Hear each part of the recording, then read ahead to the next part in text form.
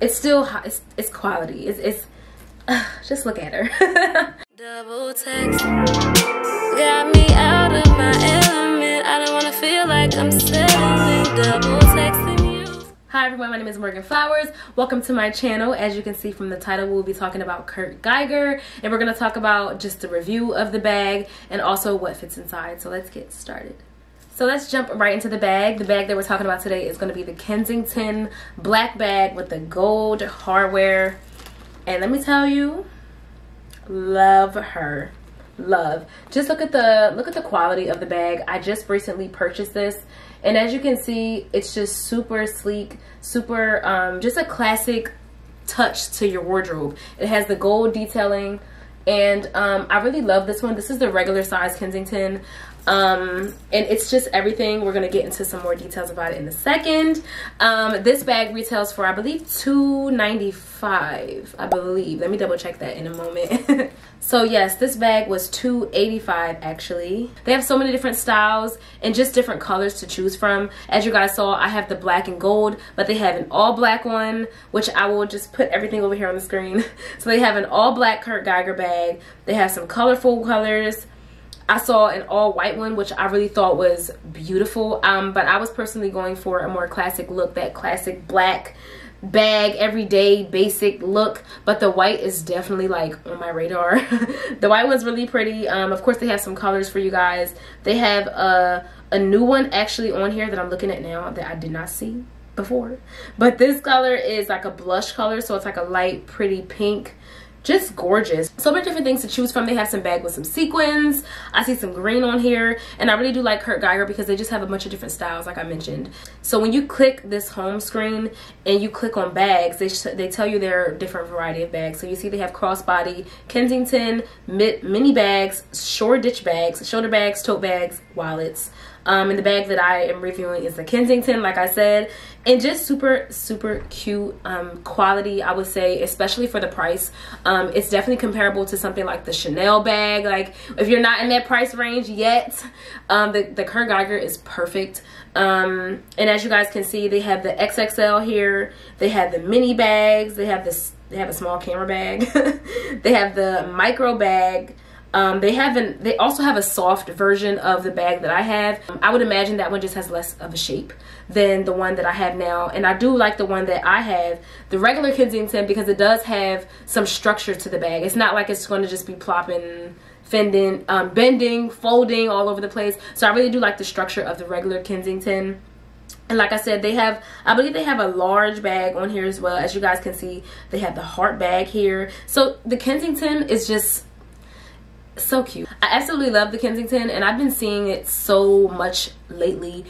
Just people posting Kurt Geiger bags, and I think everyone's hopping on the wave right now, and I'm all for it. So when you first purchase the bag, it does come, the straps are all covered in plastic, as well as the handles here. And I can say it was kind of difficult to get off. Like, of course, it's like it's wrapped around the chain, so I was kind of struggling to get the plastic off of the chains, but I really did appreciate that because it definitely kept the bag protected. The inside, they do put the paper inside, which I do stuff back inside so that I'm not like, so that I feel like I'm keeping the form. I don't really know if that works, but I feel like I'm helping to keep its shape. So the bag also did come with like a dust bag, which I do store the bag in now. And just as you guys can see, like I said, it does have a really good shape. This is pretty sturdy.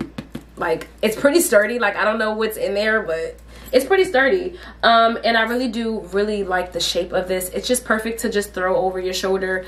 It does have the Kurt Geiger, like, I don't know what this will be called. Not like an emblem, but like a stamp. I guess it does have the Kurt Geiger stamp on the back. Of course, it just says Kurt Geiger London. The chains really are like this really pretty gold. It's not like that silverish gold, like that really light color gold. You know how sometimes gold can look like really pale a little bit. I do really like this darker, deep, really pretty gold. And of course the eagle, and inside of the eagle has like these little crystals or these little jewels. Let me see if I can get you guys really close in to see. You guys can kind of see those little jewels inside of there. So it's just it's everything. And I'm gonna keep saying that as the video goes on. Of course, later on in the video I will tell you guys some things that I wish was a little bit different about the bag, but we're gonna get to that. So one thing that I really like about the bag as well is just this double snap. It has a button here and a button here.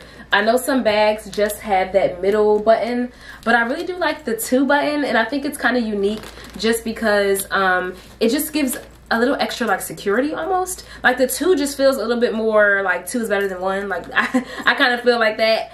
And they snap pretty easily. You don't have to worry about trying to struggle with trying to snap them. They snap pretty easily. It's not like you're gonna be sitting here trying to fish for it and just trying to snap it and it's taking you a million years. Like, it's really easy to snap back into place, so you don't have to worry about struggling with that too much. I really do like also with the design how it's different. It goes different ways. Like this is like the triangular look, and then up here is more like quilted. It kind of creates a pretty contrast to me. And it's just, like I said, really soft. And the inside of the bag, it just has these 2 compartments, and this front compartment is bigger than the back one, but it's still pretty spacious. I did fit some things in here earlier, and like I said, it's just pretty spacious. Now, one thing that I will say about the inside of the bag, it's just this flap here. It's just this little singular flap inside of the bag. I would have appreciated if it had like a zipper of some sort. Like if I could actually store something in something a little bit more securely. Like, okay, yes, it has the snaps, that's cool. But if it had a zipper, I feel like that would just make the bag just kind of elevate it a little bit if it had like an inside zipper. That's just my own personal thing. But it's just one singular flap inside of there, and it's just a flap on the back opening and not on the front.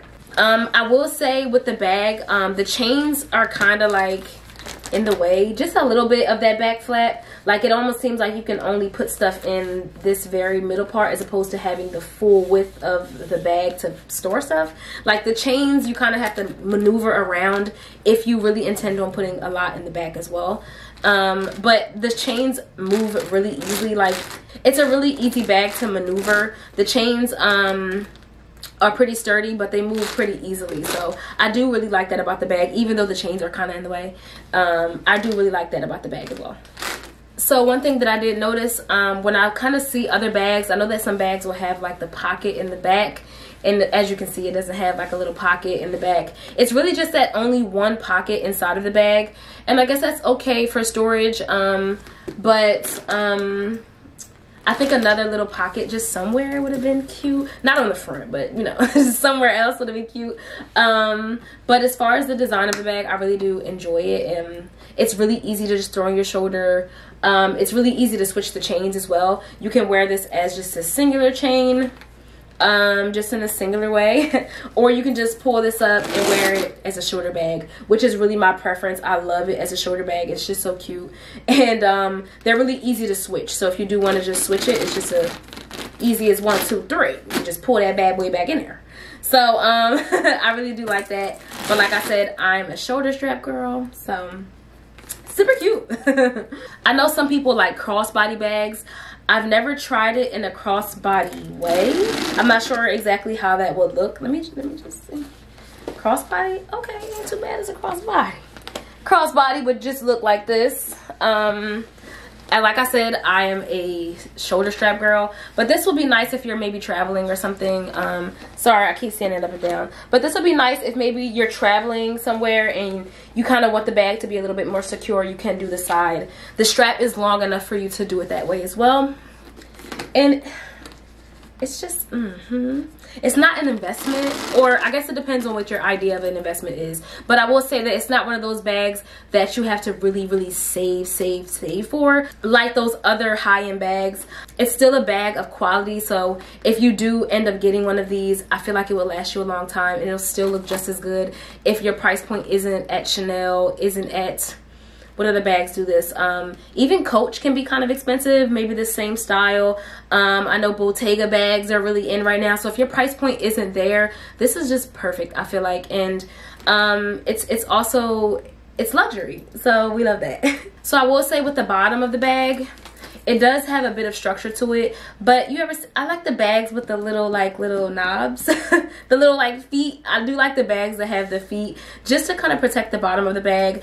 Of course, with wear and tear, you're gonna see the bottom of the bag just kind of naturally get a little ruined. So it would have been nice to see something at the bottom, but it's still it's quality. It's just look at her. So I'm gonna flip you guys around in a moment just so that we can go over exactly kind of what I carry in my bag and kind of what fits in the bag as well. Like I said, the front pocket is a little bit more spacious than the back, but let's see what we can do with Mr. Kurt Geiger here. So here I have everything that I would generally carry in a bag. So let's see like what exactly I would be able to fit. As you guys can see, the chain here, you know, it's not going to bother me tremendously, but it's just something to keep note of, that this is like, you know, there. So let's start with my wallet. Everything that I have is generally pretty small, so if you have a wallet that's much bigger than this, then of course you would have a little bit more trouble than I will. And I'm going to just put that in the front flap because, like I said earlier, the front flap, sorry, I'm dropping stuff. The front flap is bigger than the back one here. So I have some hand sanitizer spray, so let's just throw that in there. I have some mace, so let's just throw that in there. So now, let me see, how should I reorganize? Let me actually put this in the bag. I'm actually gonna put this in the bag. So yeah, that fits perfectly fine in the back. Now I can get a smaller hand lotion, so this is not really much of an issue, but it is kind of bigger. I'm just gonna see like what it's gonna look like. So it does kind of fit in there, but it's little bulgy, just a little bit right here. But that's just a thought. So let me move. I'm gonna move my wallet over. So it's not too terrible. So I do have some AirPods here, so I'm gonna slide that back there with my bag. Other things would be like lip gloss, gum. So these are very small things that really can just be thrown in. Some lip balm can really just be thrown in. A face mask, of course, I would have. So let's slide that back there in that little back flap. Maybe a little perfume, throw that in there. This is like I said, generally the things that I carry with me. A camera battery and probably some hauls. So that's like the main things. And then my phone, let me throw my phone in the back flap and see what it's looking like. So let me go ahead and close her. And okay, it's not too terrible. As you guys can see, they snap pretty easily. And okay, see, it's not too bad. That bum cream lotion in there is literally right here, so it's not too bulgy. As you guys won't see it bulging and poking out, but if everything really fits perfectly, I'm actually pleasantly happy by that. So thank you guys so much for watching my Kurt Geiger review. I hope that you guys like the bag just as much as I do. I do intend on pretty much wearing it like every day or almost every day. So I hope that you guys enjoy. The link will be down below if you're interested in Kurt Geiger, or just check out the site to see what else they have to offer. The site also offers shoes. I haven't bought a pair of shoes from Kurt Geiger just yet, but check them out, see what they have for you, see if you like anything, and comment down below which bag you would try yourself. See you guys in the next video. Double text.